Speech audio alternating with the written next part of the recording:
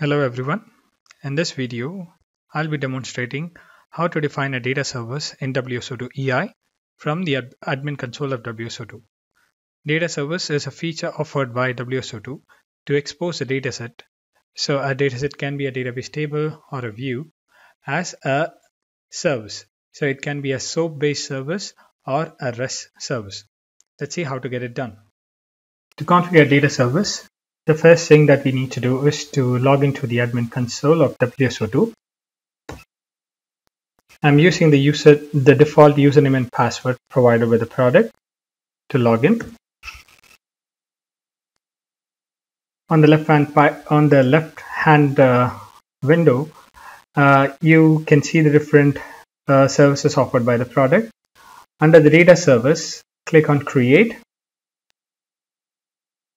You have to give a name for the data service.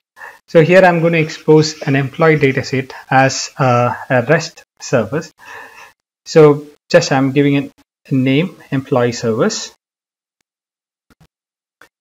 You have an optional names. You have an option to define a namespace. This is optional, and you can define. You can leave a description about the service. So I'm just giving a random description. Then moving on to the advanced configurations, click on enable streaming, which is selected by default. And then when it comes to the transport settings, we have options to expose the service as HTTP, HTTPS, and local, which is like a remote method call, and JMS. So for this demo, I'm unchecking local. I have only HTTP and HTTPS defined. Click on next to move on to the next screen. Now we are at data sources. We need to add a data source from where we are going to fetch data to expose as a service. So if you want to know how to add a data source to WSO2, I have another video explaining that, and the link to that video is given there.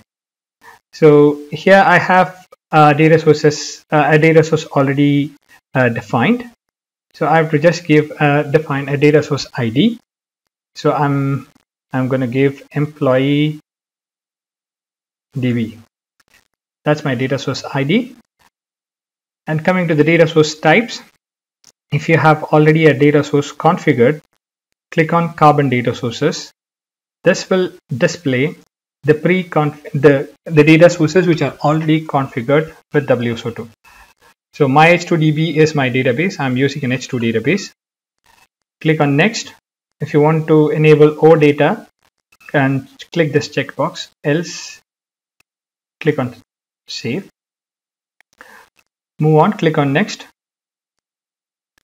Now here we need to add a query. So this is the query that is going to fetch the data for us. You need to give us a unique name for the query ID. So it can be as simple as query 1, or you can give a name that actually indicates the type of operation it's going to perform. So I'm going to configure it as get employee so that I know what this query does. From the data source list, select the employee database that we configured in the previous section. Now we need to write the SQL query which will actually fetch the data. So I'm going to write select, and then I have the list of fields to be fetched from the database. These are the fields I'll be fetching from the database from. And then I have a schema from where my table resides, and my table name is employee. So you can see here, this is the table from where I'm going to fetch data. So this is my query. And if you need to pass any input parameters to add to the where clause, you can do that by using the generate input mapping section. In this particular case, it's going to be a simple get operation. So I'm not adding any where clause. I need the output type to be in JSON. So I'm configuring it as JSON. Use column numbers to map the fetch data to the output. So in the entries, instead of entries, I'm going to configure it as employees.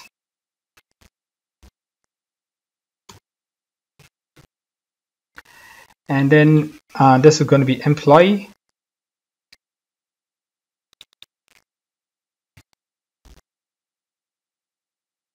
Now in the field one, I'll configure the employee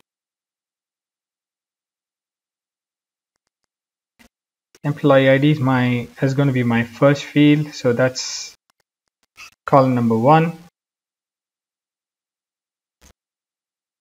and my first name is going to be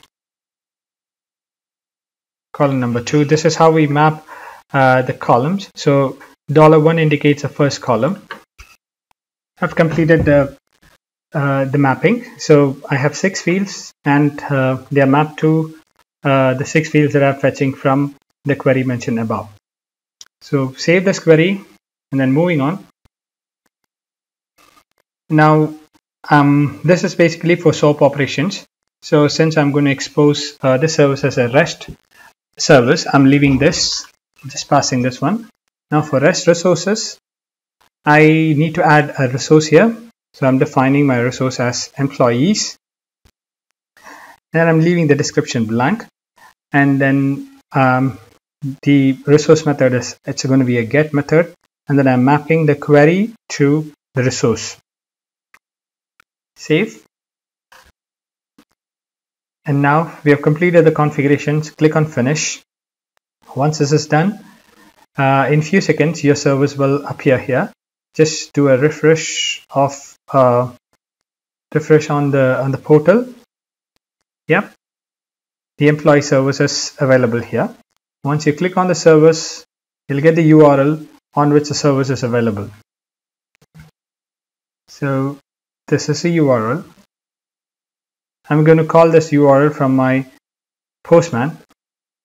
Open Postman and then paste the URL. And then our resource is going to be employees. Now in the headers, make sure that you're sending the accept header as application JSON for you to get a response in JSON format. So once that is done, click on send, and that's it. The data in a database table is converted as a REST service. Now that we have seen how to expose a service as a REST service, this is like a quick reference for you to easily remember the steps required. So the first thing is to configure a data source from where we need to fetch the data.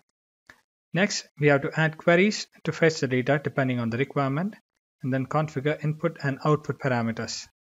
The third step is to define an operation or a resource depending on whether you are going to define a SOAP or a REST service.